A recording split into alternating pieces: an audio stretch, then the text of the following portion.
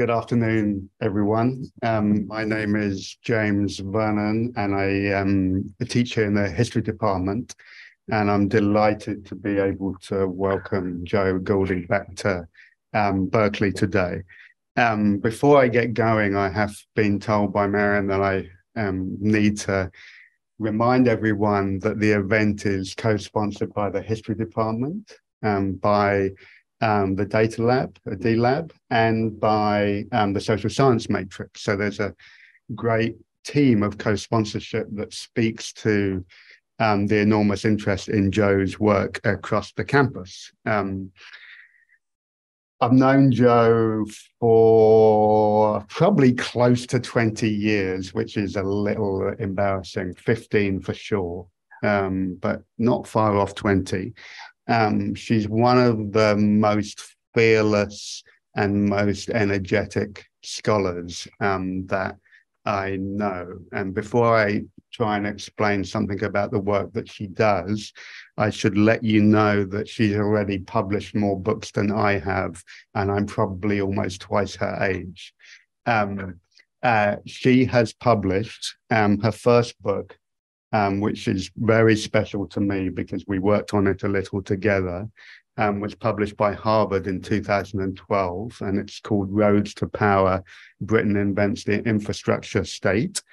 Joe did her graduate work here at Berkeley, but in a way that is absolutely characteristic of Joe and the types of work that she does. She came out of Comp Lit into urban planning and architecture to settle finally in history. But while she was in history, she was already very much taking the digital turn and helping to build the conversations that ended up with the D Lab here on campus.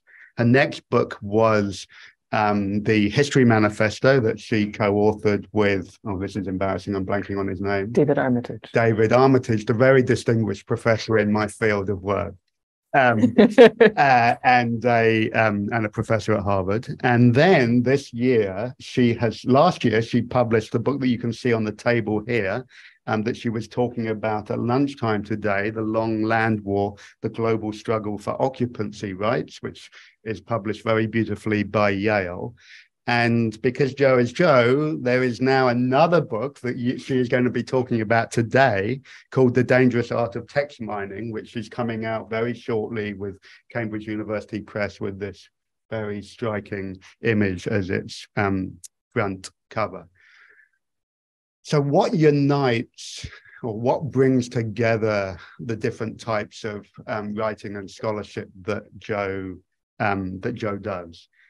What I love about Joe's work is that it's constantly pushing us to think both methodologically about how we produce scholarship, but it's also continually in that process urging us to think about questions of scale. And for historians especially, that's a really profound question.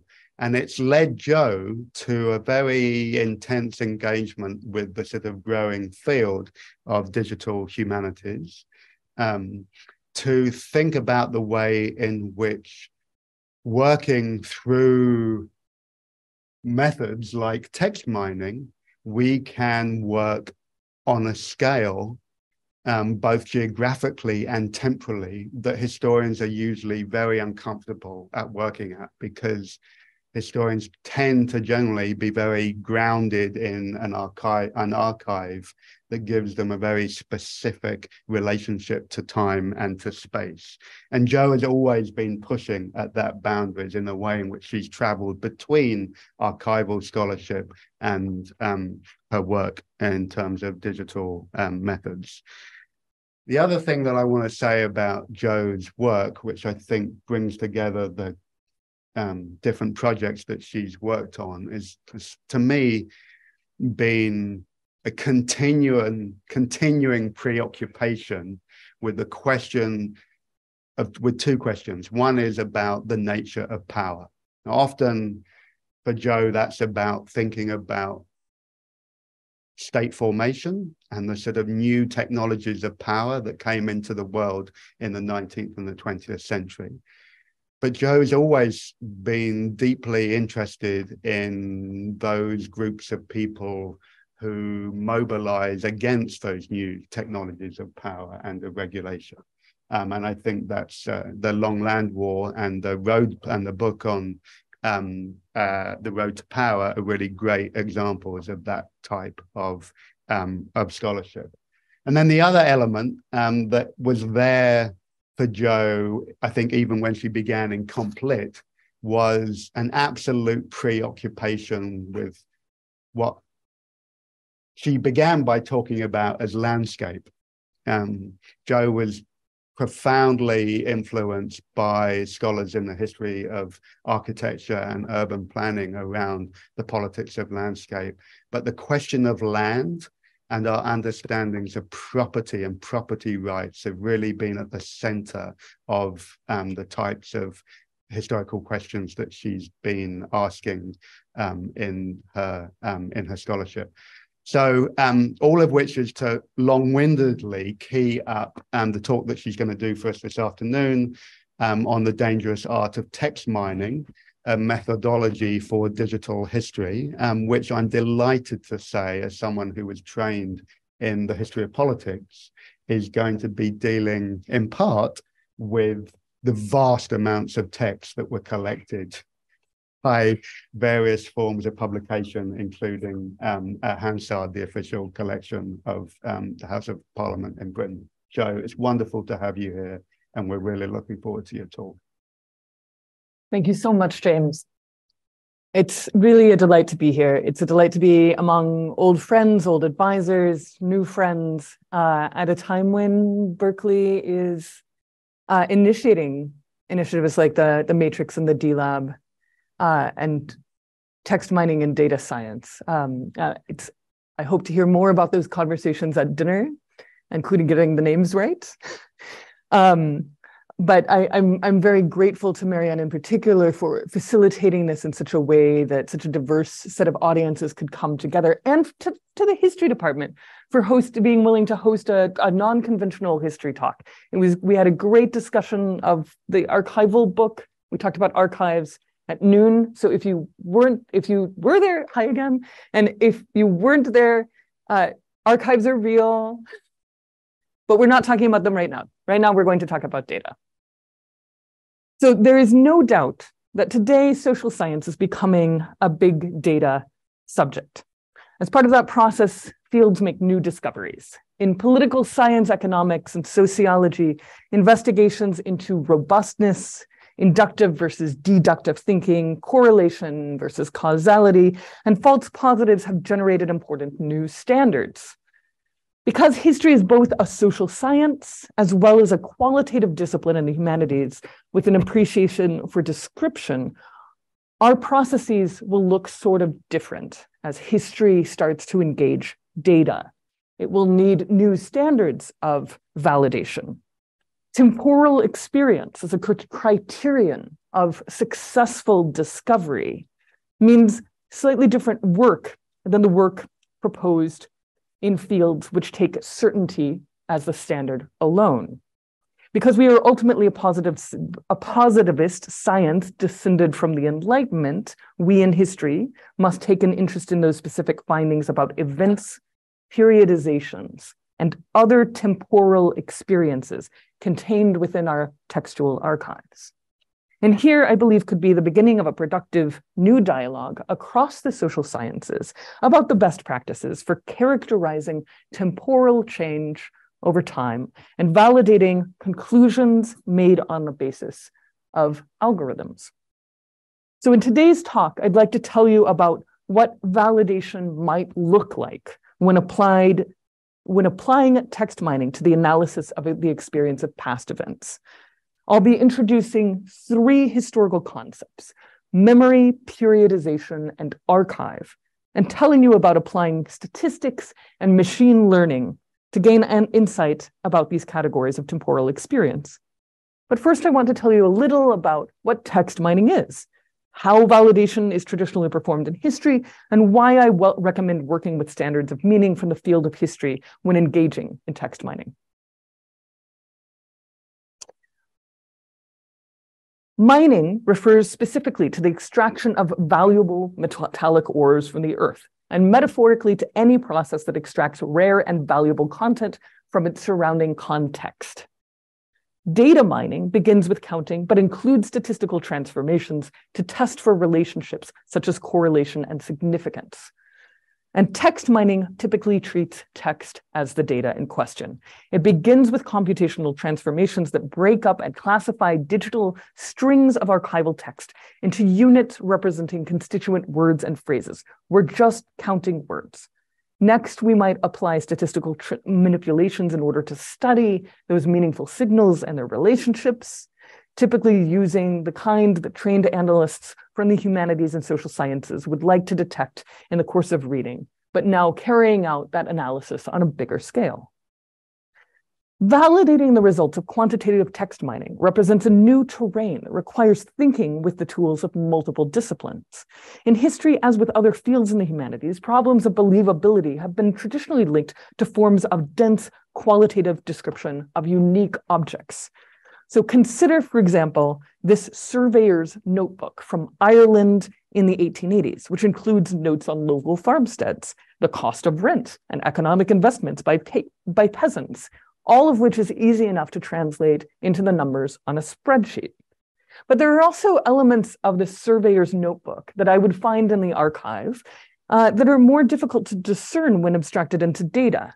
The shape of the book is about yay big, which means that it's ideally organized so that it can fit into the pocket of a traveling coat, and I can take it with me on the railroad as I visit the farmsteads across Ireland. It's a traveler's notebook.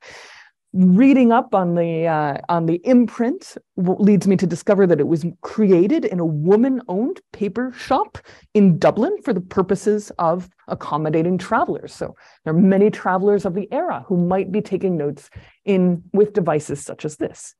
It's only by reading the invisible context of the data, not just the data itself, that one might learn about the surveyor's politics and how his beliefs in designing a participatory economy factored into his new method of surveying the landscape, therefore collecting rents and asking how much of the local investment originated with the tenant versus the landlord.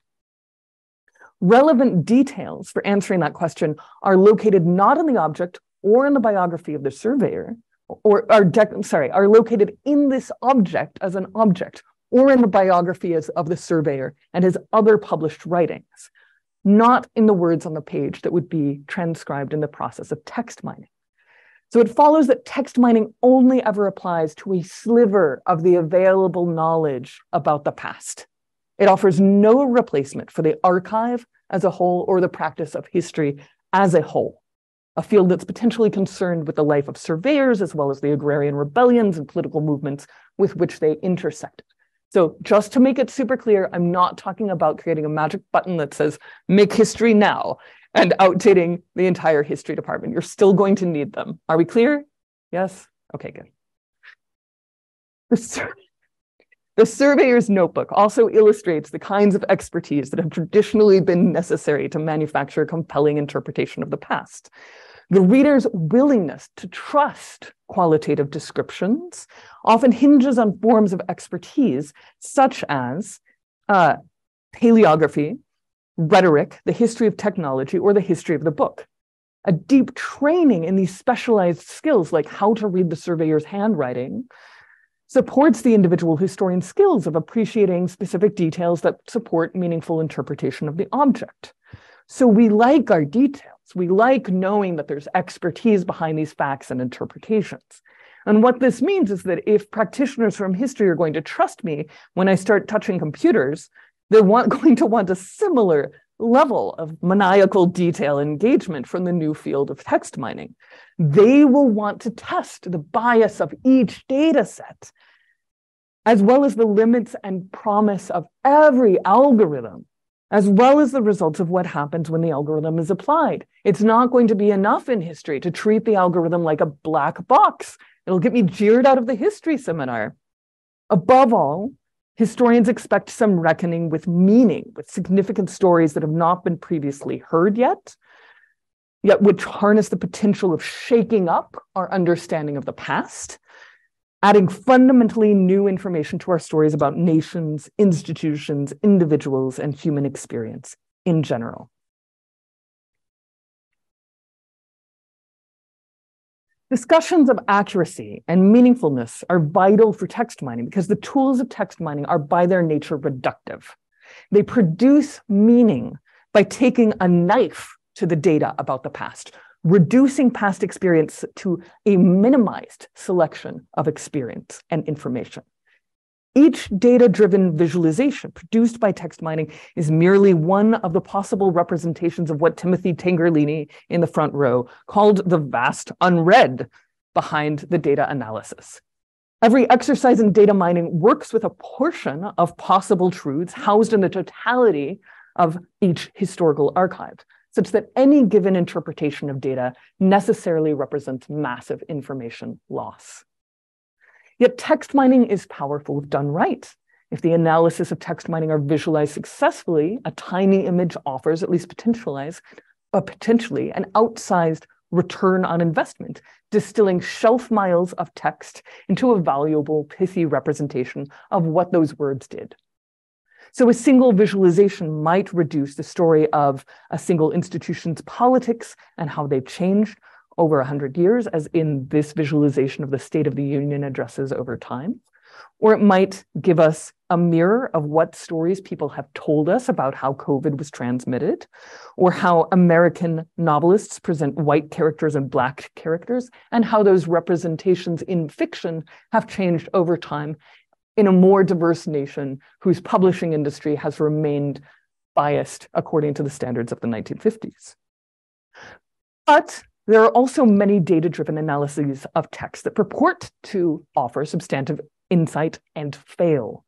Such failures of text mining occur when algorithmic distillations of text are misapplied with the result of analyses that are empty, biased, or simply false.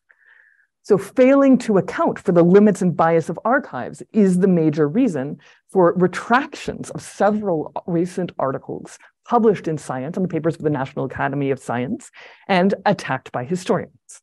For example, in this representation of the history of the world, associated with an article in the journal Science and circulated on the Nature website, which claimed to represent the history of migration all over the world, but failed to acknowledge any activity by non-whites, including the transportation of enslaved humans across the Atlantic, as a part of world history. Left out some important things. A second problem sometimes encountered is failing to account for grammatical relationships, which creates representations of language based on bags of words that may miss something. You may have noticed that the Wordle used to be all over the front page of American newspapers. It disappeared around the time that Trump was elected, possibly because the Trump speeches and the Obama speeches create exactly the same word cloud. They both say the American people over and over and over again. That's because all of the grammatical relationships and the two-word phrases are left out, which means that it's just economy, America, and the people and the economy. If you do what I wrote this without thinking about you in the front audience, but I'm just, if you do what Tim Tangerlini does and you put the grammar words back in, then you have all of these other relationships which are much more telling about the distinctiveness of populist speech on the left versus populist speech on the right. So don't leave out the grammar. A third problem is failing to engage with existing knowledge about the past, which results in data-driven text mining that's simply redundant. For instance, famously, the publications by the Culturomics group, which invented engrams, their conclusions included the fact that Nazi Germany censored books. We already knew. We knew that. Not new, not a discovery, unimpressive to historians. Many chuckles in the history department about that one. So in a qualitative, quantitative question, like the determination of relevant historical events, validation is more than a matter of p-values and error bars. A validation practice that's satisfying to historians as well as theorists of information must demonstrate intimacy with algorithms and their parameters, as well as a technical interest in the results of those algorithms applied to historical questions. It must model temporal experience in a way recognizable to historians with a capacity for innovation in what we already know about the past. The former criterion requires an appreciation of statistics, the latter of history. In metallurgy, the field that understands geography and the physiognomy of the earth, the way you get to the valuable ore is geology. In human experience, the fields that understand meaning and value about what's changing the past are the humanities and social sciences, and history in particular. We have already established that the appreciation of the bias in each archive is a matter of robust analysis, so allow me to introduce my data. I'm talking about the collection of the speeches of the UK Parliament from 1806 to 1911. So these are the speeches of the House of Commons and the House of Lords. The major speeches were recorded. More of them were recorded over time. Here are the members of the House of Commons. Gladstone is up front, the Lord Chancellor is on the back. All of these people have papers. Often it's the text of the speech they intend to read. Their speeches are going to circulate outside Parliament to the rest of the nation, because up there in the gallery, there are journalists. Towards the end of the century, they're taking note by shorthand. Earlier, they have more primitive methods. They're trying to write down all of the memorable speeches to be republished the next day in the newspaper. Those speeches are bundled by one printer in particular, Thomas Curzon Hansard. And so the printed speeches are known as Hansard. Hansard is my data set. It's now a data set. It was turned into a data set for the first time in the 1990s. It was cleaned in the early 2000s. My lab cleaned it more. It's comprehensive, periodic, and well-preserved. One of the nice things about working with Hansard is that we know what's in and what's out. It's not like the Google Books data set, which is random assortments of printed text that could be novels or magazines or essays biased in all sorts of directions. We know how Parliament was biased. Do you see any women? No? People of color? Not so much? Okay, we know. We know who they are and what's in and what's out, so we can describe it very well. And when we're modeling change, we know what kind of change we're talking about. My data is, as I said, 1806 to 1911. It's a big data. It's 46,000 individual speakers, 100,000 separate debates, and 1 million speeches, about 250 million words in all. It's too much to read.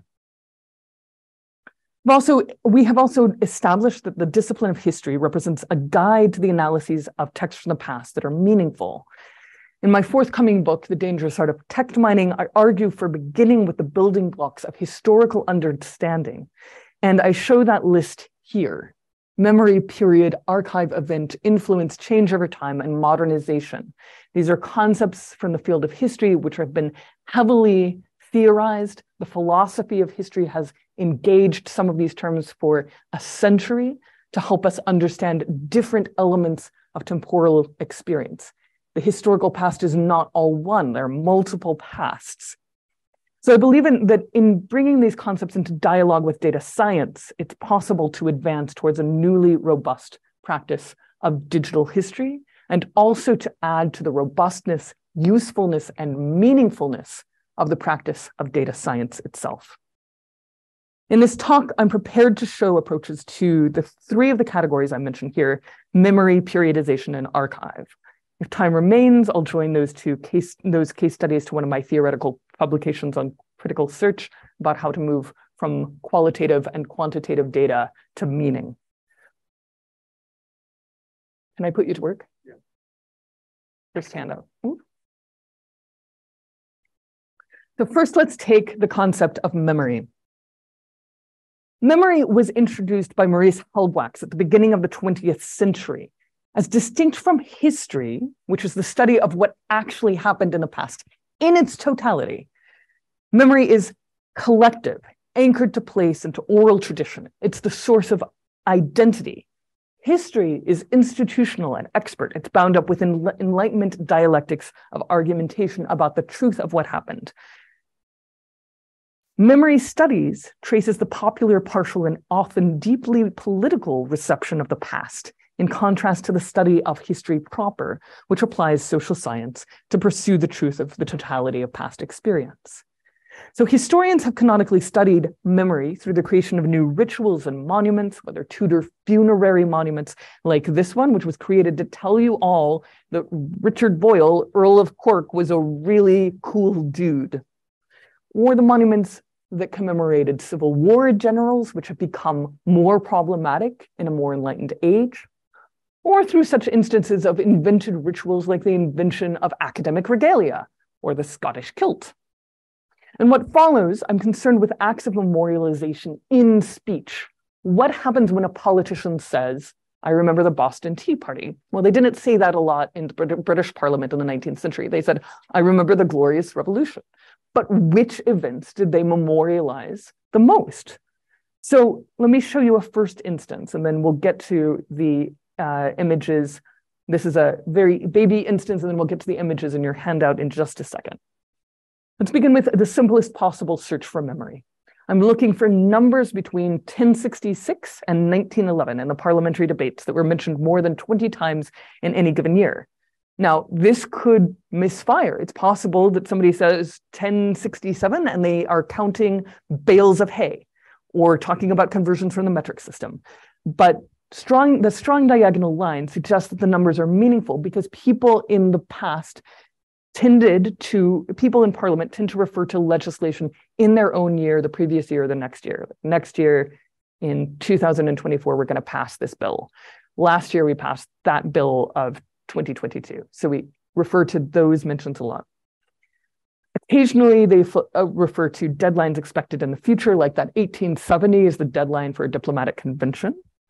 Spot checking the numbers annotated in this graph confirms that they are almost universally references to years.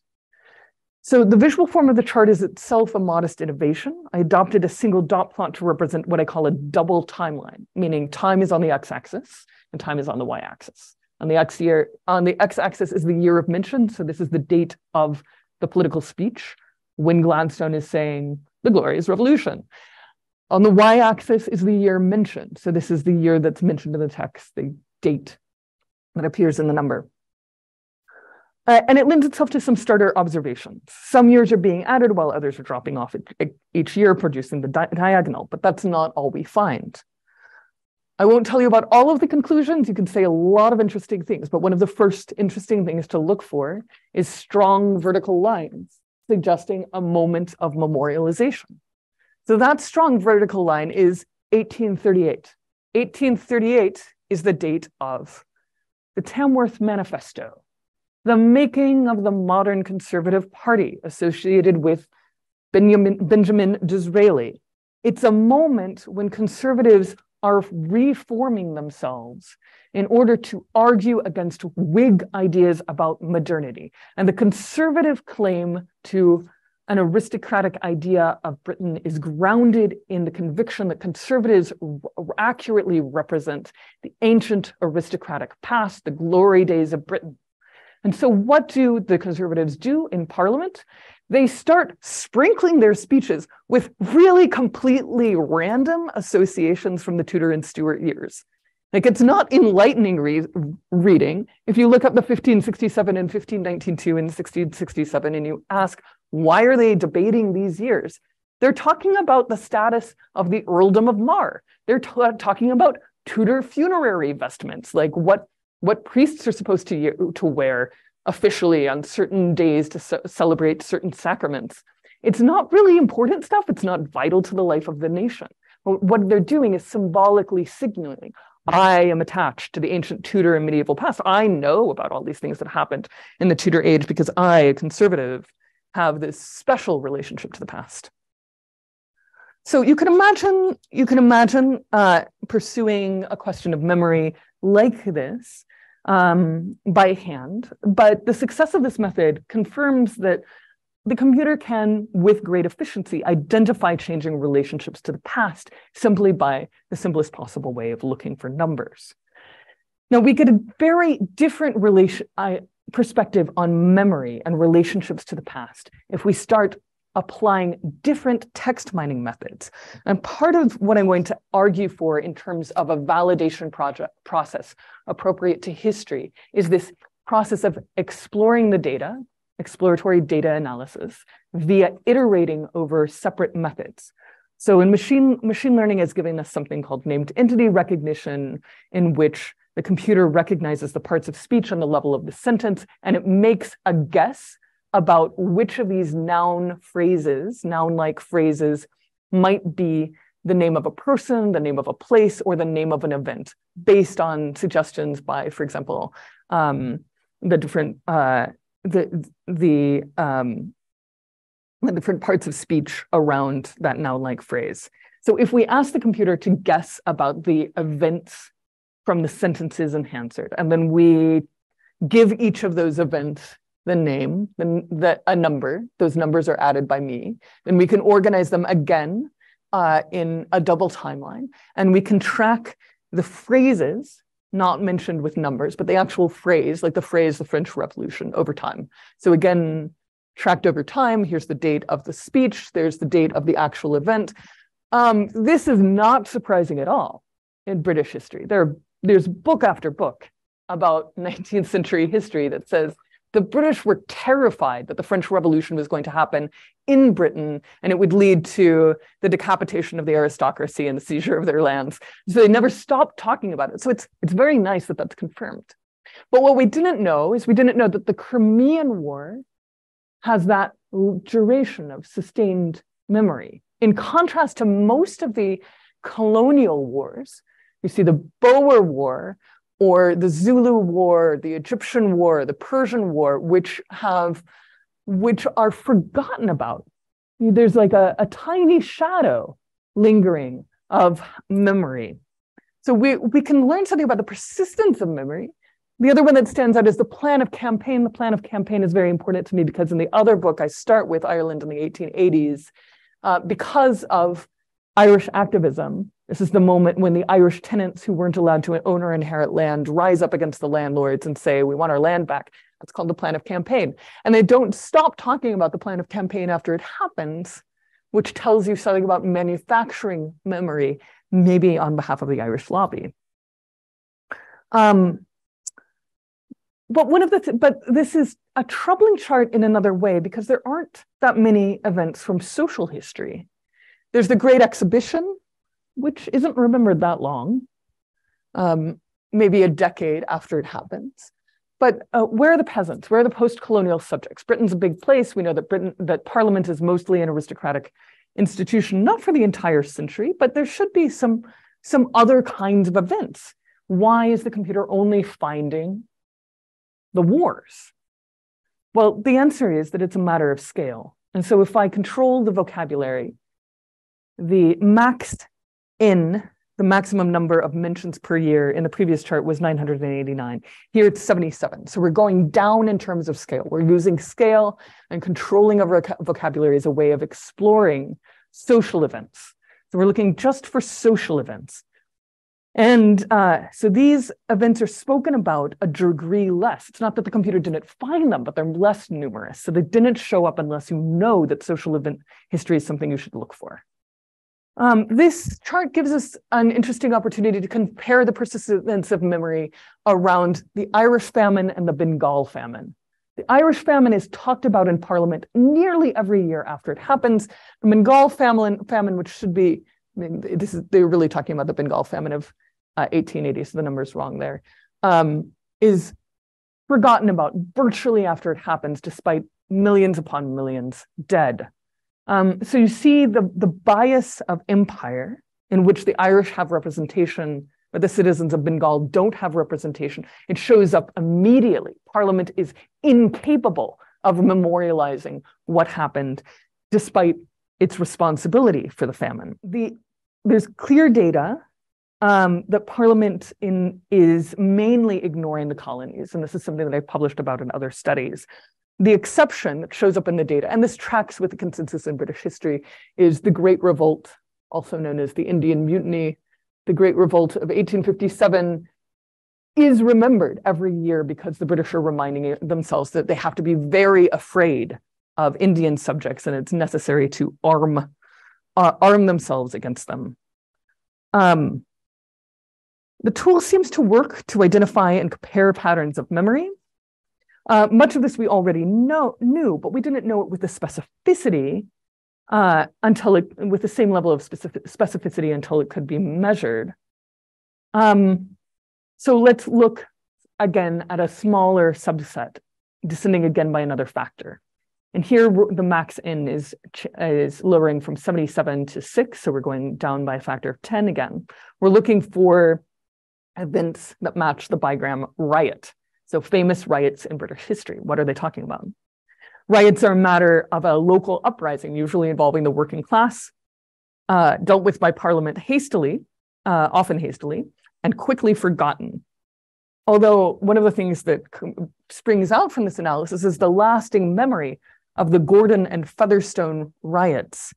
The Gordon riots we know about them in 1780. We don't know about the way in which they're being invoked in Parliament in the 19th century, and the same with the Featherstone riots. Here we get into a really specific frame of a question for investigation. The most remembered early riots are the Rebecca riots and the Gordon riots. But why is it that the Hyde Park riot of 1866 seems to evoke comparisons with the Gordon riots of 1780, whereas the Wexford riot of 1883 and later riots, those comparisons utterly vanish? What does the obsolescence of memory tell us about how contemporary riots were interpreted? So in distinction to the previous charts of events, here's a fundamentally new question about the vanishing of memory, one that we couldn't have asked before text mining. So a decade ago, a student of history could have asked the question about any two riots and how they were invoked together, and they might have used keyword search to plumb the riots two at a time, but they could not have begun with an archive and an entire category of temporal experience, memory, and progressed from there to identify riots as a subject where the patterns of memory are full of surprises. Okay, so next I'd like to move on to periodization, the issue of periodization. And again, I have a handout. In the next case study, I'll be applying an algorithm for finding statistical distinctiveness, TF-IDF, to the problem of periodization. Now, in contrast to memory, periodization is a theory about how time is divided. Historians argue about the significance of centuries and decades, posing questions like, when did the 19th century begin? The French Revolution is an excellent candidate. In short, we're interested in what distinguishes one decade from another, or one century from another, as well as the possibility that some decades are just more historically meaningful than others. Big moment of change. Sometimes you feel like everything is changing around you. So to investigate distinctiveness, I turned to a vintage statistical algorithm. This is old data science, not new data science. TF-IDF. TF-IDF was introduced in 1973 by statistician Karen Spark Jones. It's useful as a tool for it's used in the library, in library schools, as a tool for classifying articles by ranking the likelihood of each word document pair relative to all words and all documents in a data set. So in my article, I applied this algorithm not to articles in the library, not asking what's the word most distinctive of each article or each author, but to time periods. So hence TF-IDF becomes TF-IPF, inverse period frequency. What are the words that are most distinctive of each time period? And the time period can vary. I can ask, what are the words most distinctive of each decade, of each 20-year period, of each year, of each week, of each day? So I wrote a for loop and iterated through those periods. And the results are interesting. At the level of the 20-year period, we get fairly predictable results that look something like a table of contents for a textbook of British history. So the concerns of the day change from the corn laws and their effect at a time of harvest failure, to the Bank of England and cash payments, to the repeal of the corn laws and Irish famine, to cholera and the temperance movement, rent strikes and crofters' rebellions, working men's compensation, and public education. That's like a pretty good approximation for what happened in the 19th century, according to Britain's Parliament. Those are some of the most distinctive historical events of each time period. So that's no new information about British history, but what this proves is that the technique could be applied to periodize any new corpora. So for example, if you apply it to Reddit, over the last 10 years, and we don't really have a big theory about what the turning point of the last 10 years was. You could make up some theories, but my students have done this. They take the sexuality thread from Reddit, and then they can identify the moment of a transgender suicide that changes the conversation and the language that's being talked about. So we can use this kind of approach to periodize archives where we don't have a working theory of what the major events are or the major change points. Things become much more interesting when I start looking at the words that are most distinctive of a single day. So what the computers literally were looking for here is a word that was said 500 times on one day in British history and then never said again in Parliament, or maybe mentioned once a year. So such a word is plumbers. Plumbers get one day in the entire 19th century. This is the date when the Plumbers Union comes to Parliament with some materials that they want officially approved and discussed.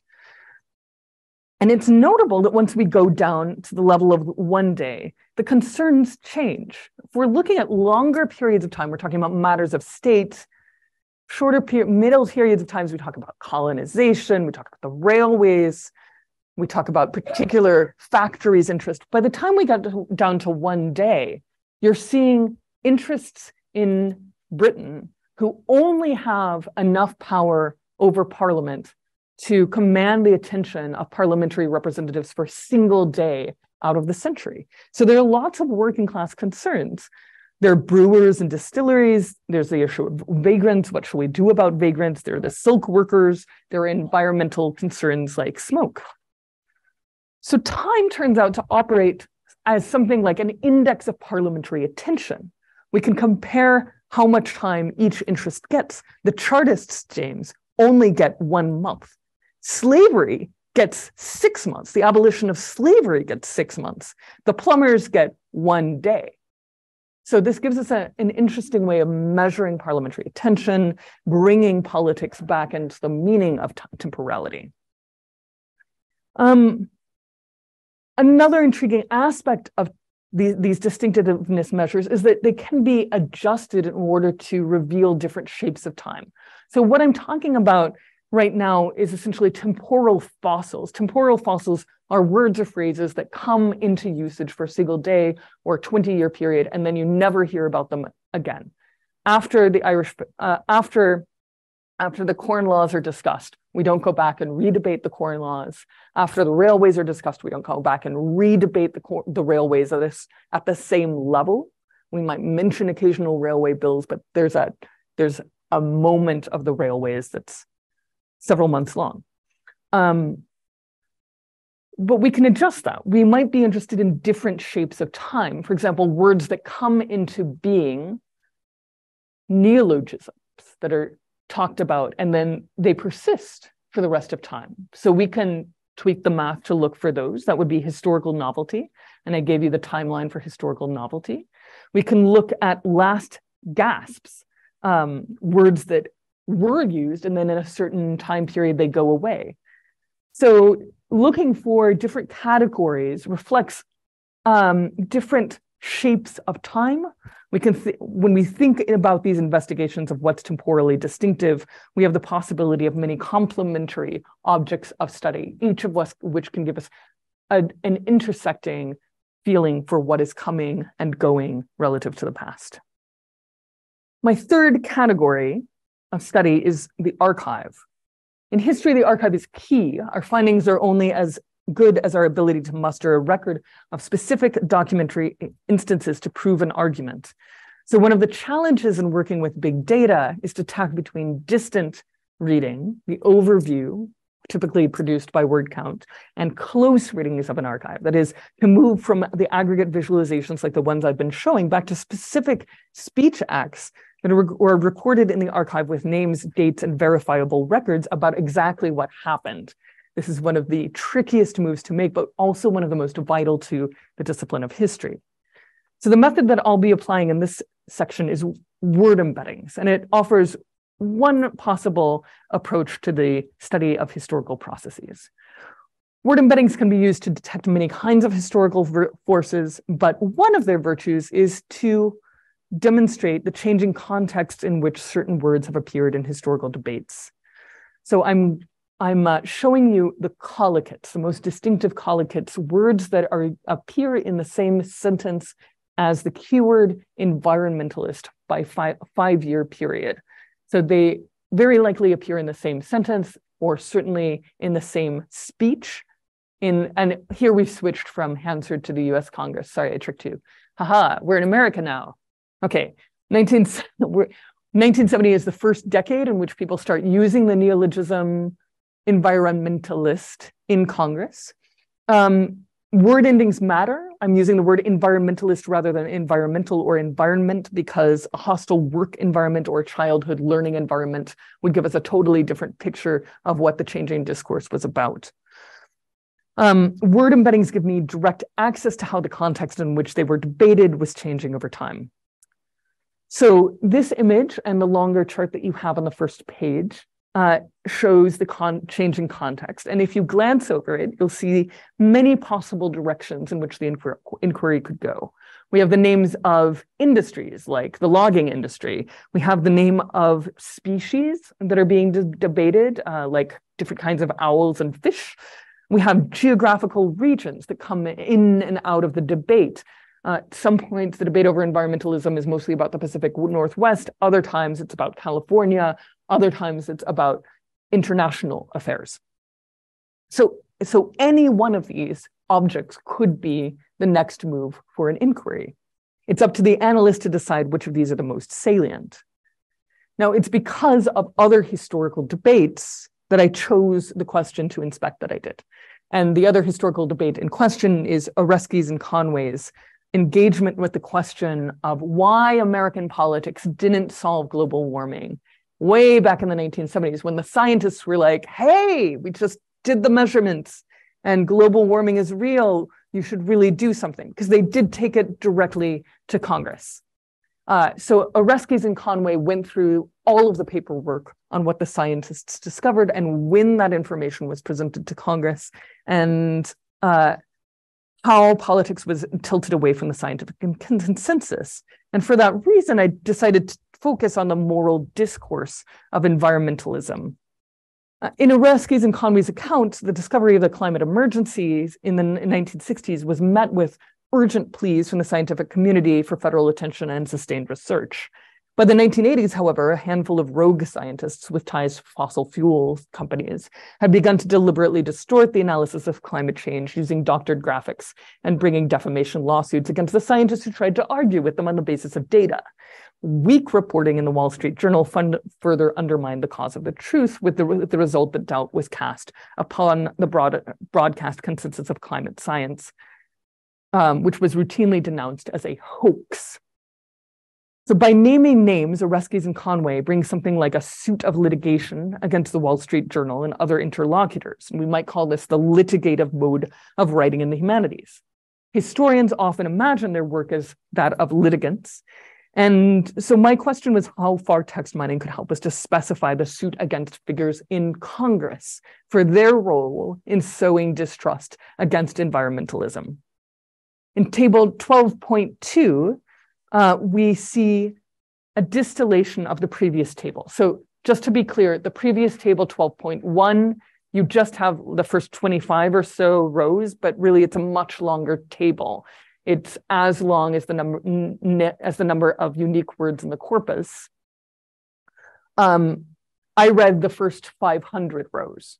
Out of those first 500 rows, I hand selected anything that looked like a moral discourse, like the word kook, or the word hoax, or the word elitist. And there were a lot of those terms.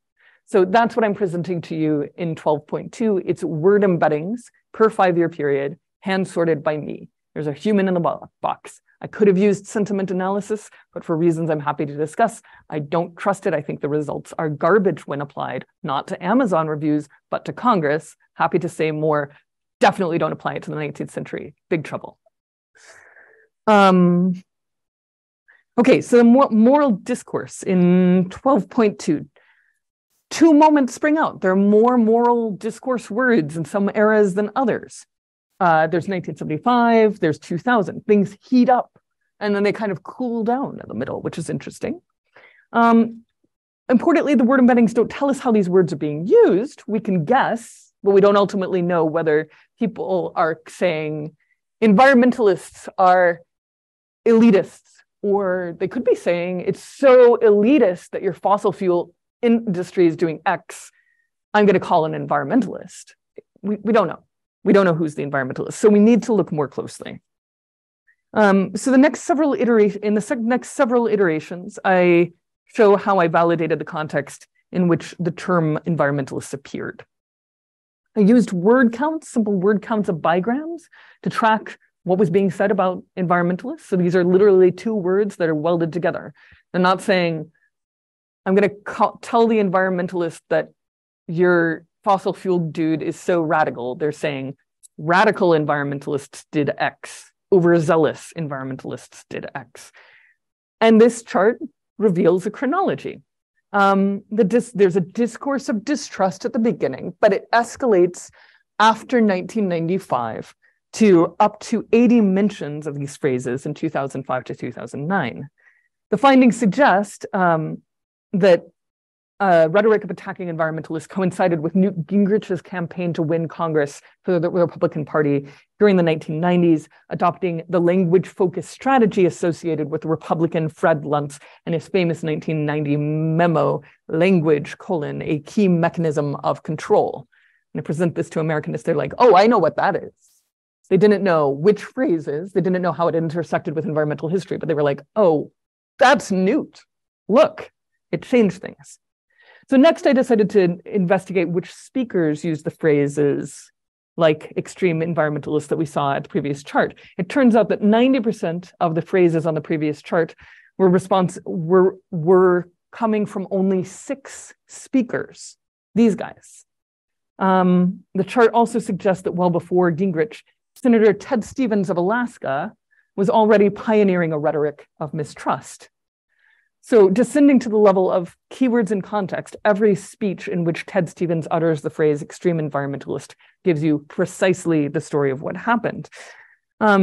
Stevens coins the rhetoric of extreme environmentalists to sow mistrust against the defenders of the Alaskan wildlife refuge, on behalf of the Trans-Alaska Pipeline from 1973 to the end of the 1970s.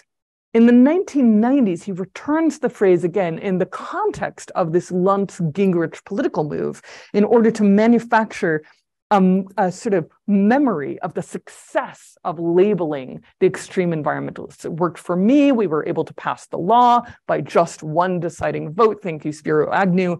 You too can swing the Republican Party in these tough times against environmentalists if you just use phrases like mine. He essentially tells the story in the middle of Congress. It's a bit more coded than that, but he's telling other Republicans how well the strategy works.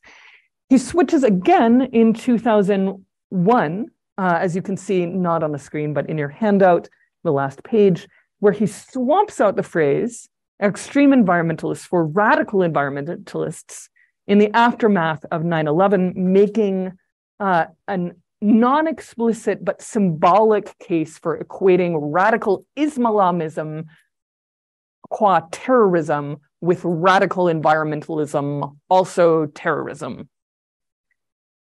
So by using computational approaches alongside conceptual questions, such as the historian's problem of explanation, the analyst can leverage the scalar power of the algorithm against questions that matter. Such an approach requires a commitment to a textual database, like the US Congress, to a series of methods at minimum word count and word embeddings, as well as a working knowledge of debates over meaning in history and major forces in the 20th century. The training required almost certainly places this work outside the grasp of the lone data analyst with no training in the humanities, because context is that important. The most important part of this work is explanation, in the sense of identifying which questions matter and how they matter. My case study leans heavily on historians like Naomi Oreskes for the relevant question: why did Congress not respond to the science of climate change? Who sowed the mistrust? Who sowed the mistrust if you had to take them to a court of law? Would it stand up? The project then treats word embeddings, word count, and guided reading as stops along the way towards a full argumentation, providing answers for the questions that already exist in the world. Text mining can support historical explanation, but not automatically. The historical explanation that combines evidence for word embeddings will almost always have to rely on the analyst's understanding of and appreciation for historical reasoning, historical context, and grand questions of historical change, none of which are provided in computational form. So regarding text mining as an art that requires a sense of what matters, engaged with the humanities and social sciences, produces a very different research process from a data science paper concerned solely with algorithmic innovation. So critical search is my theory about how moving between quantitative and qualitative analysis can be done. It requires the unpacking of the bias of each data set, of each algorithm, of each value inside each algorithm, and constructively putting the results into a dialogue with primary and secondary sources. The process here is submitted as an alternative to faddish adaptations of new tools and visualizations quickly applied, or to following computer science questions about predicting the result of algorithms applied to historical topics where prediction is a problematic term. And I'm happy to say more on that, but that's what's in the book. I don't like prediction because historians denounced it a long time ago. It doesn't work for us, except in very minute cases, such as military history. I'll say more, ask about it. The theory of critical search departs from the fact that historians are ultimately liable to be persuaded by combining qualitative and quantitative approaches together, measuring data as an index for further reading and depth of the kind that we've provided in keywords and context. In the critical search article, I outline 3 ideal steps that can be applied in any order iteratively while moving through this process. Seeding refers to the discussion of the concepts, the archives, the individuals submitted as a focus of inquiry. Today we talked about Parliament, memory, periodizations. Those terms come from elsewhere. The seeds come from elsewhere. Broad winnowing means concentrating on one view of the document base and asking, what does this data say about what's interesting here? So any of the visualizations we've looked at represents an opportunity for winnowing. That means moving from the overview of the 19th century as a whole to a particular, why are the plumbers talking to Parliament? You could follow it up, winnow everything except the plumbers. Or, why is Ted Stevens the first guy? Winnowing down. And then guided reading is the process of actually returning to what's on the page, to the primary source. By the time we've got keywords and context, and it looks like what historians do anyway. They carefully read debates, they think about what matters.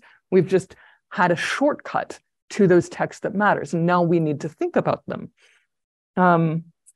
So you look at the document, you hold the book in your hand, you actually read the speech. We practice guided reading when we follow the visualization of the years mentioned in Parliament back to the era of the Tamworth Manifesto in 1838. And what this looks like in process might be way more complex. Here's an attempt to put a flow chart around what my lab did once. Not necessarily replicable. We seeded again, we winnowed, we read, we seeded again, and then winnowed and then read some more. The point is that it's an iterative process and often guided by historians' concerns about interpretation. We're trying to use this process to unpack the black box of algorithmic methods to engage these 3 ideal processes until we understand historical change. So where do we go from here? Well, I think digital history is at the beginning of a process, not at the end.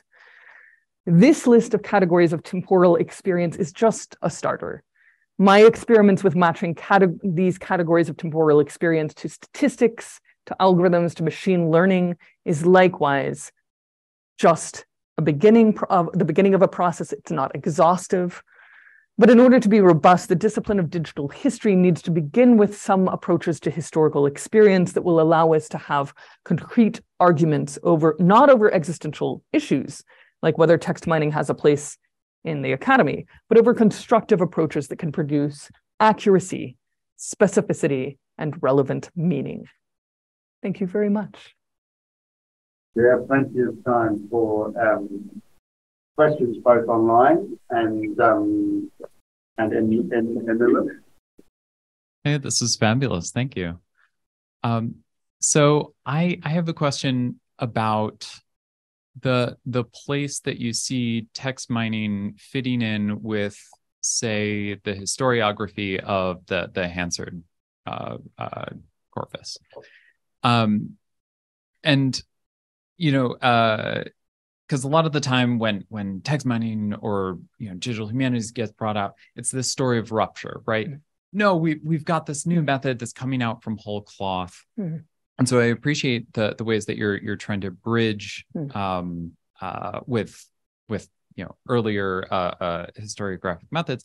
And but I want to ask the question in sort of a funny way, which is like, was there something algorithmic or machinic about either the work of telling history prior to this, which you are, picking up or refining in some way?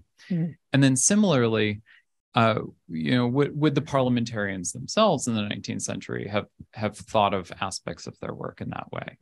Mm-hmm. And just, I think that Frank Luntz actually is a great figure for that, because he goes out and says, why, yes, language does have arbitrary features to it. And so, when you slice it out, into 5-year periods and watch the words connect with other words relatively freely, it seems like there's a neat, homology in method and object.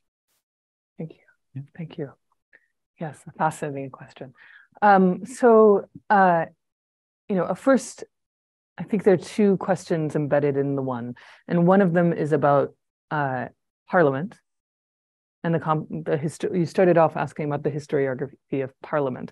And in the longer discussion of validation that's in the book, one of the moves that I make on behalf of Hansard is to say, it's really interesting to work with Hansard, because Hansard has been the basis for writing the history of the British nation for over 100 years. Nobody has read all of Hansard because it's 250 million words, but enormous chunks of Hansard, of these speeches and debates, have been read and digested in order to write the history of the abolition of the slave trade and so on. So that I bring that up because it offers a kind of validation that I didn't discuss. We're talking about validating by multiple algorithmic essays into similar questions, like multiple algorithms that can unpack memory. When one of the things that I'm concerned with is that then when I periodize the 19th century and I say, this looks familiar, it looks familiar because I've read those British history textbooks that are, some of which are based on histories written by people who read Hansard. So it's good if the machine's model matches the model created by the humans who are doing the reading. So that's a very rare kind of expert mark to have for such a large corpus. And it's one of the reasons that I fell in love with Parliament, even though it's an elite institution filled with white men, and I was trained as a social historian here.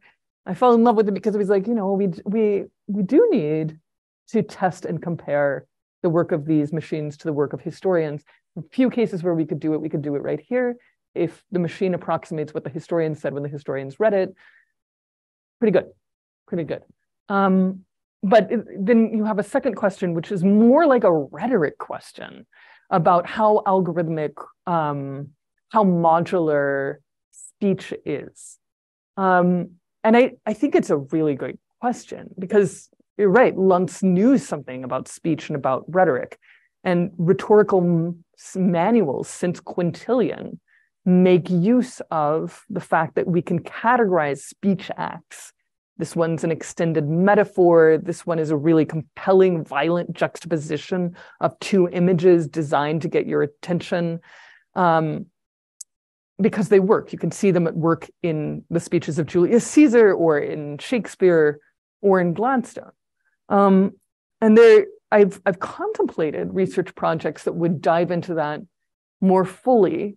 And I've talked to historians about this, and they've told me that this is profoundly uninteresting, but I think it might be interesting to people from other disciplines. So I'll tell you what they are. And if you want them, go for it. Awesome. Okay. So this is for you. So there are compilations of speeches compiled as literature, as objects of study. By the end of the 19th century, William Jennings Bryan, the great populist in America, is compiling the world's great speeches in 10 volumes. And most of it is from Hansard. Most of it's from Hansard. There's a lot of Disraeli, there's a lot of Gladstone, there's a lot of the debates over the slave trade, the debates over Warren Hastings. So you know, on the one hand, there's an opportunity to look for textual reuse, because we can figure out who's quoting Shakespeare the most, who's quoting other members of parliament, which members of parliament get quoted. We can figure out the characteristics of the speeches that get excerpted and republished in this form for rhetorical study. And so I think there are lots of rhetorical questions about what speech is doing and what the patterns are inside the speech that are super fascinating in the literature department, even though the history department might be left cold. It's okay. Yeah. Hi, I'm a PhD student in the history department, and I have two sort of interrelated questions. I may sound like the devil's advocate to the historians here. One is that you mentioned sentimental analysis and that you're very skeptical of it. It's very, as we know, and what I know right now, it's very basic and can lead to a lot of inaccurate querying. But as we work with them, as we read more and we know more, right now we're talking about n number of softwares, the current one being ChatGPT, teaching itself to be more less vanilla, more colorful. Do you think change over time will lead us to have far more self-taught systems that can make it be more sophisticated? And I mean, what should historians remember in terms of the ethics of doing that? Just a big question there. And the second question that I had was, right now, a lot of this data is in English in largely from Euro-America. A lot of this in, say, the third world non-English archives are still just being digitized. And I'm wondering how we can, I mean, whether exclusion or inclusion of those archives in the digital world, I mean, what are the ramifications, the larger ramifications of those for NLP or any kind of data mining? Yes, thank you. Very intelligent question. Very, very smart. So sentiment analysis out of the box, trained on Amazon product reviews and Twitter. Twitter is a total disaster when applied to the 19th century. Stunning examples include that socialist is coded as fear. So that might be true if, like, you're training the algorithm on, I don't know, bros who code and buy things from Amazon. And then when they're afraid of the toaster, they're like, it's socialist toaster, I think. Mom is also coded as fear, as in, I guess my mom would like this toaster. I don't know. Like it's coming from some set of data. But you know, apply this to the era of the flourishing of Fabian socialism, when parliamentarians talk about how great the socialist era will be when we have flush toilets in all residences in the city. they're not afraid. They're really excited, right? Right. Because, it's not the Cold War. So those distinctions become really important. It also gets really confused with rhetorical gestures. Disraeli and Gladstone get coded as massively sad because they say things like, I beg you to consider, or I fear that my honorable friend has a false idea of information. So those are rhetorical gestures that don't actually convey a sentiment. So identifying the historical sentiments is a bit more tricky, and you can come up with a lot of garbage. But I think that you're right, that there are issues about training sentiment identification data sets on different types of speech. It would be too expensive and not really worthwhile to mechanical Turk it through Victorian Hansards, at least for my purposes. I wasn't interested enough in sentiment analysis to spend valuable time and money on that. But GPT technology seems to be one of the promising arenas. It cannot write history from scratch. It can do data training sets, maybe, said Nicole Coleman yesterday at Stanford. So she's in the library, she does data. She was showing me how well it categorized some reports on fish from the 1970s. Could it categorize sentiment analysis? I don't know, but it seems really plausible. I think that's an excellent research project. You ask about non-English archives. I'm not a specialist, but I will say that digital history deeply cares about this question, because one of the values of history departments today, in every history department, is the representation of the global South, is the representation of ethnic diversity, which we represent through hires to make sure that there is a professor of the Middle East and a professor of Russia and a professor of China, a professor of Africa, a professor of African-American studies in every department, even a tiny department like the one I work in. We try to aim for some of that diversity because we believe that the voices in those archives and those archives tell us things that the voices in Parliament will never tell us. We have to go back to those archives. So then the question becomes, what's the relationship of those archives to digitalization?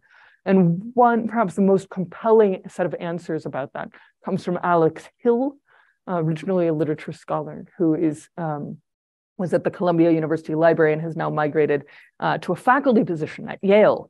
And Alex Hill is responsible for a concept called nimble tints, which is about how to send packages to the Caribbean to ask local people to document their own documents and stories, and then send us back the data so we can help with analysis, rather than sending the much more expensive option of a graduate student to the Caribbean for several years to write down all of the stories. So this is an acknowledgement that there are storytellers and archivists in many parts of the world that could become our collaborators in a process of documenting and preserving knowledge from the global South or from other civilizations. And there's an ethics of that, and perhaps the best book on that subject, The Ethics of Documentation, How to Work with Local Groups.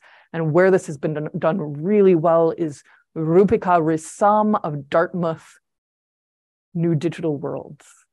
Hi, I'm also a history graduate student. Yes. So I understand we all have our limitation in terms of archive. And I was just wondering, since it's a new method that some of us would probably end up working, why is it that it also starts with like top to bottom? Like this parliamentary archive was, used to write a certain kind of history, was used to write a certain kind of history. Why is it that a new methodology also takes that as a point of beginning? Yes. So that also leads to another question, is like some of us who do like microhistory or who have a very thin source base. Yes.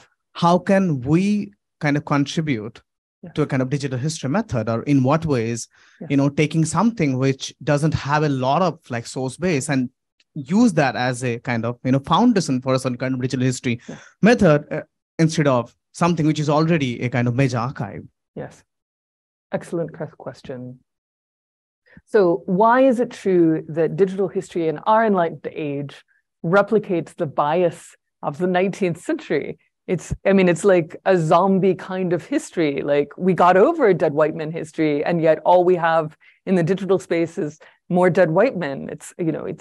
I think it produces an appropriate level of a shock and horror reaction in history departments. when that realization is made. And so I do a lot of apologizing and pointing to Rupika Rasam and Alex Hill. But the reason that it's true is very important to understand. Many of these digitalization projects have been funded at the national level in the European Union. So the National Library of Sweden has digitalized the Swedish newspapers, the Swedish novels, and the Swedish Parliament 300 years, lots of data. Finland has done the same. Britain did the same starting in the 1990s. Parliament funded it. So it was one of the first digitalization projects. It's essentially nationalism all over again, coordinated through the governing bodies and through libraries without historians in the mix. Now, there's an institutional response also coming from historians in the EU, where the conversation is actually about 10 years in the future from North American history departments. So this is something that we can learn from. So in Finland, for example, the historians have realized that leaving the question of what gets digitalized to the Finnish parliament results in nationalism. And that doesn't match their values. So deans, humanities deans from 20 different universities have converged to write a 20 million euro grant proposal for the national research budget of Finland. And in this, they have asked lots of historians who have no digital skills whatsoever to help them rank in importance the archives that can be found in Finland. And the archives that can be found in Finland, some of them are about the Finnish people, but some of them are about immigrants. Some of them are about minorities, some of them are about women, some of them are about the working class, and they're from all different periods. So we would probably want some diversity of time period, like some medieval texts, some modern texts, some representation of immigrants, some representation of the geographical diversity of the country. And historians can have a really interesting conversation about that. Now, what coordinating it on a national level means is that they can present, the humanities budget of Finland is like 0.5% of the national research budget of the nation. A lot more goes to civil engineering. A lot more goes to public health. And no offense, like public health is trying to cure cancer, like way to go.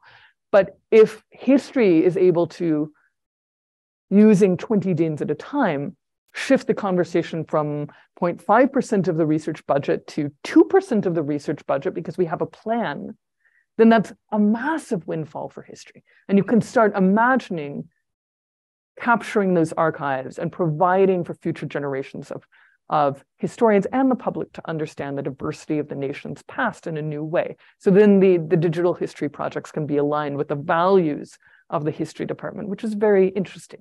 And then you ask about what is it that a microhistorian can do, where the microhistorians innovating in terms of method.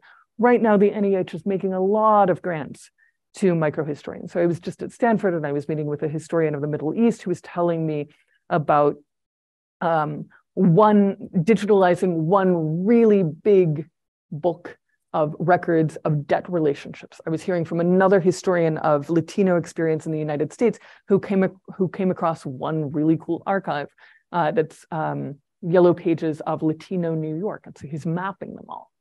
So those techniques look very different than mine. The microhistorical project that I would love to do to capture the voices of the working class in Britain, I know you're standing right there.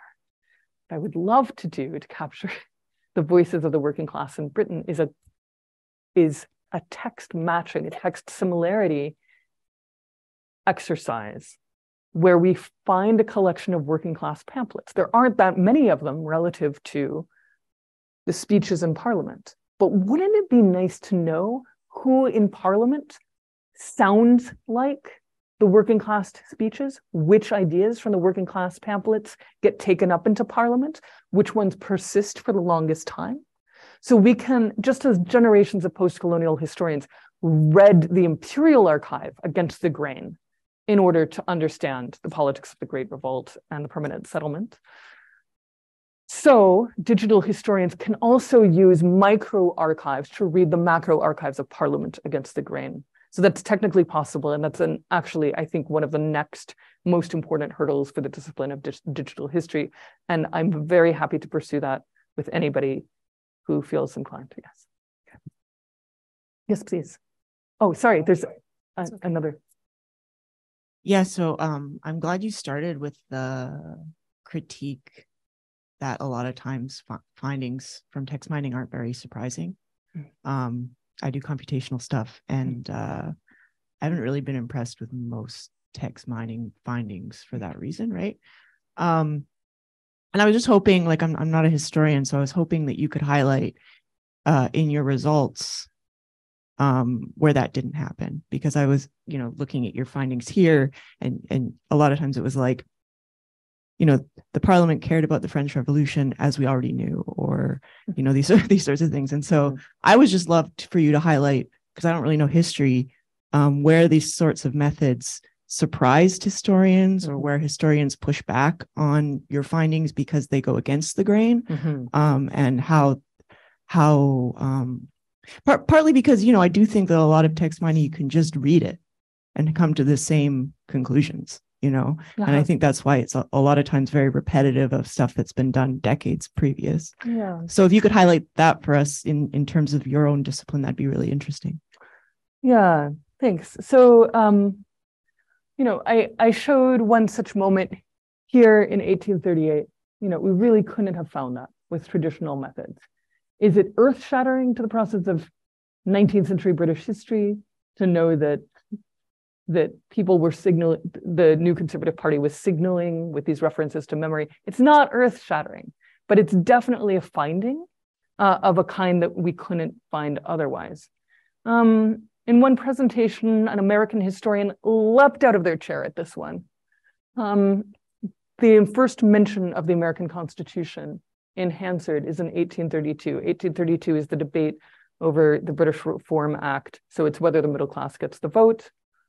And that's really interesting, because Britain is heartbroken at losing its North American colonies and doesn't know whether the American Constitution is a declaration of war, or we should totally dismiss it. So the first time they acknowledge its existence in Parliament is in 1832, as they're deciding, should we also give more people the vote like they do in America? And some people in the House of Lords say some very nice things about the American Constitution and how it's given America political stability. So that moment of reflection also reaffirms that there's this moment of America almost acting as a beacon to the world quite early, shocking the British discourse, and that we didn't know. I gave the example of my students. I mean, the plumbers are a real finding. That's not, I passed by it quickly because I'm interested in the method, not the finding. But the plumbers could be a dissertation. They could absolutely be dissertation-length material in British history, as could half a dozen of the other terms that I mentioned on this visualization. So part of it is about the level of what constitutes shocking, interesting versus shocking. It shouldn't, most of our findings when text mining the British Parliament shouldn't be shocking, because there have been literally hundreds of British historians reading Hansard over the last 100 years to understand the 19th century. So if like aliens invaded and constructed the pyramids in the middle of the Victorian era, that would be shocking, and it would probably be wrong. We probably know about those things, but we can find interesting patterns that we didn't previously know about. But what is shocking that could get public interest is my students' work that I was telling you about, where we don't know what the last 12 years of transgender intellectual history are until you model it on Reddit using some of these techniques. And then it jumps out. It's like one particular transgender suicide. You could theorize that the transgender suicides are really important, but there's one that tilts the discourse, and you model the before and you model the after, and they're nothing like each other. So that you couldn't guess, and it's newsworthy. So yeah, it's an excellent question, because I opened with the standard of meaning, and the standard of meaning is one of the things that history holds up. That's why we examine historiography and what other people have written, how other people have written the history before us. It is the standard to which we hold ourselves, and most of my articles engage that question in some way. First, I wanted to just mention about that 1830s American Constitution point. So I think that's when the U.S. gave the right to vote to white males, regardless of income, right? Yes. And property, and so that was like a major expansion. So maybe that could be when they started talking about the issue. I'm not sure, but that could be. But so my question, so I'm a Berkeley history alumnus from the 90s, and I have a question about source.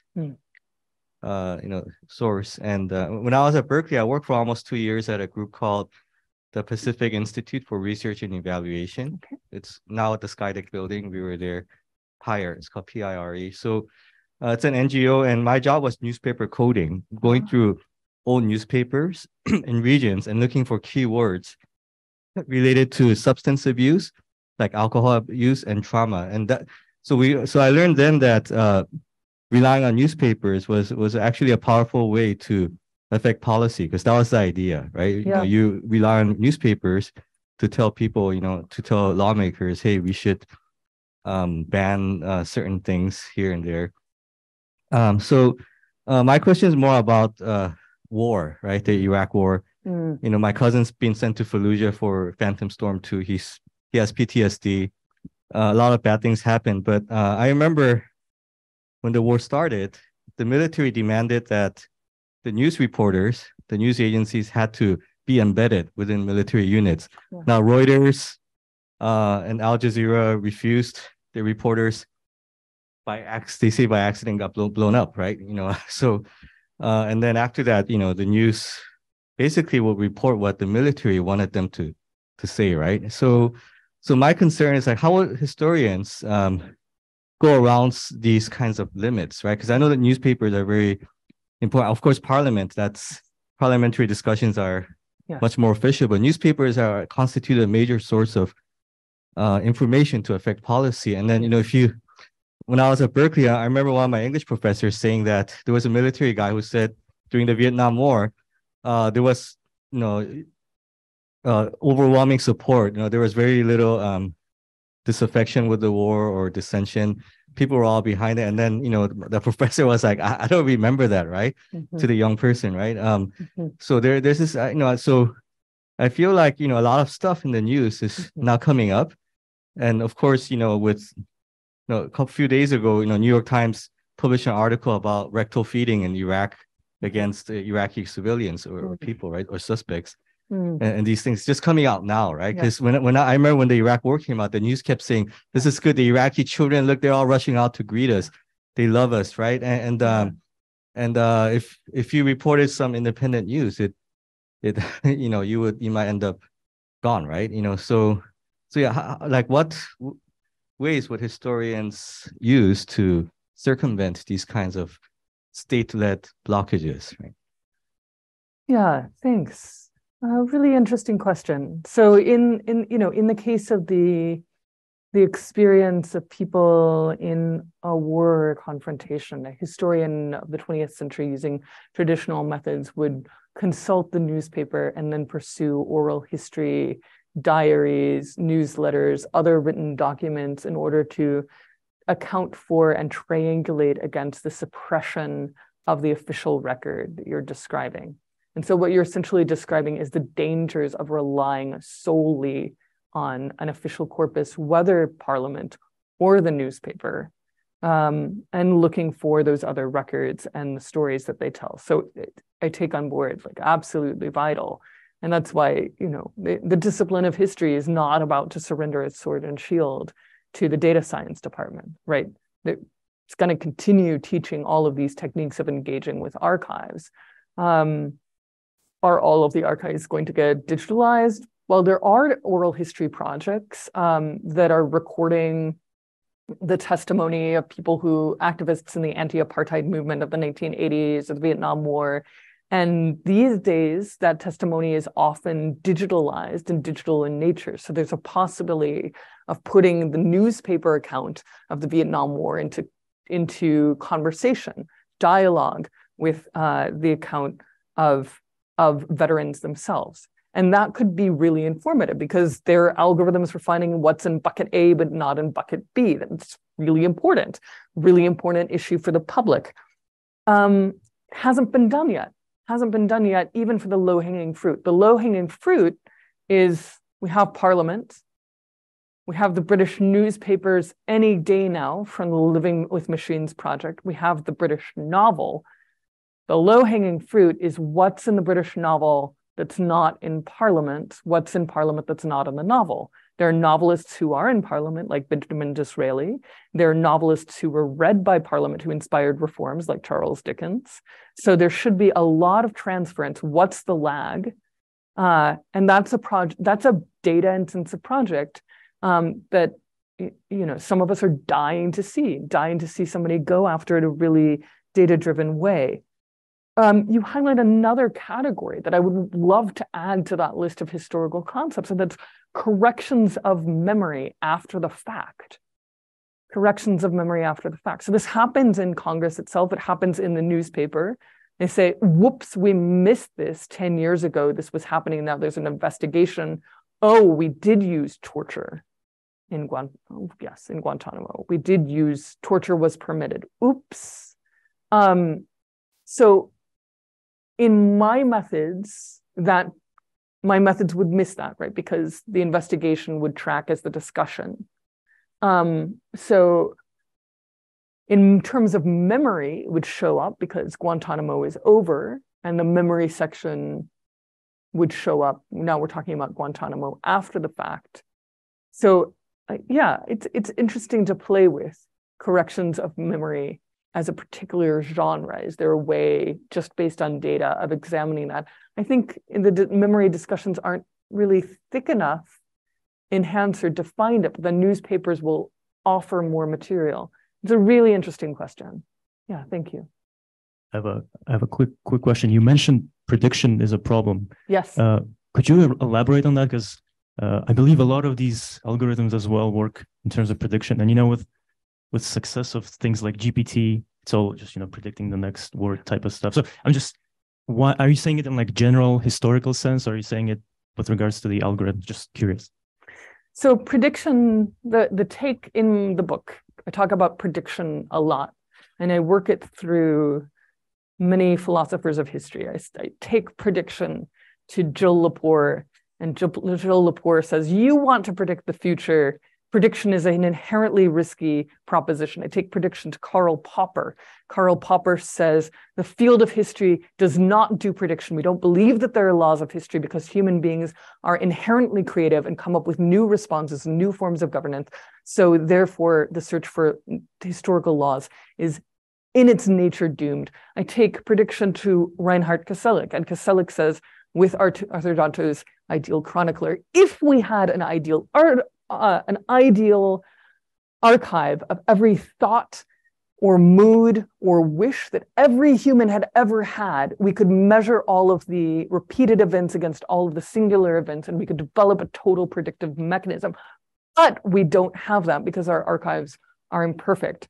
And then I take prediction to the military historians, and the military historians say, I have no problem with prediction. A military field, if there's a hill and you can hide an army behind it, that predicts the fact that if there's another military field, I can also hide an army there. It's predictive, no problem. Okay, so what that tells me is that there are limited, my discipline is hostile to the word prediction. But when I go over to the data science department or the computer science department, they're like, what are you trying to predict? What is the most surprising discovery we can help you make? We have test sets and training sets, and they predict things, and the prediction is the measure of accuracy. And so I say, oh, you're using the word prediction in 3 different ways. You're going to annoy 4 out of 5 historians just by using the word. Test and training data sets can be useful for teaching an algorithm about 19th century sentiment analysis. I'm not going to say don't do that. That's great. But maybe predicting the future, which some data scientists a la Peter Turchin are trying to do with historical data sets in a way that would be offensive to many historians, relies too much on a concept of laws of human behavior that can be predicted on the basis of past conflict. And most of the history department thinks that that is not going to work. And yet there's a conversation with mathematicians like Chris Nielbo, who we love. Chris Nielbo says, if you look at smaller data sets like Reddit threads. There's some Reddit threads where they're introducing new terminology every month. They're using new words. There are other Reddit data sets where they're always using the same vocabulary over and over. Again, which means maybe they're refining their use of a couple of keywords. You can predict that these two communities are going to continue to operate in the same direction. This is a really interesting investigation of prediction. I don't know if it's history, but it probably applies to the future, and you can predict some things about the future without annoying Karl Popper. Hey, Joe, I have a really nerdy question about Hansard. Yes. And, you know, the Hansard, as you know, was created from an extra parliamentary campaign to try and ensure that the business of Parliament was available to the British population. It was what we would now call an exercise in the transparency of governance. And yet, we also know that the way in which Parliament worked changed really dramatically in the 19th century. So I'm wondering whether, I mean, this seems a lot more basic than the forms of analysis that you're doing, but I'm wondering whether one thing that seems that would be able to do with your techniques would be to understand how the performance of parliamentary debates change, whether there's more space or less space given to parliamentary debate, whether more or less politicians are speaking or not. And I'm wondering whether that's just a level that you feel is not interesting, but it seems to me it could actually tell you something that historians working in paper archives find very hard to track. Whereas when you look at the size of your data set, you would be able to deliver that type of analysis. Yes, absolutely. So I'm thinking of a book you put me on by Ryan Vieira, which suggests that after 1867, when the working class gets the vote, Parliament stays longer, later hours in Parliament, debating what the parliamentary representative can do for the silverware industry, because they know that the next day in the newspaper, their speech is going to be reprinted and they're going to be held accountable by working men who can vote. So Vieira's book has no data. It has lots of evidence, not in the form of data, not in the form of quantitative counts. And it's a trivial exercise to count the words and investigate 1867 and who's spending more time. So one of the reasons that we held off on that is that the data, it seemed to me that as soon as we got into issues of representation, the speaker metadata was really important, because it's important to track the individuals who were introduced in 1867 but weren't there before 1867. And the speaker metadata inherited from multiple past Hansard projects is unbelievably bad.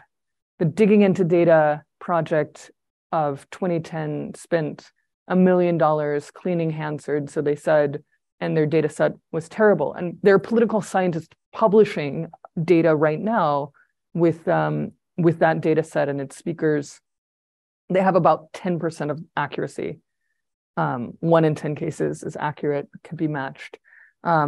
We worked with a chemistry PhD who was used to working with genomic information to reconcile the speakers' names, and we think we're at 90% accuracy now.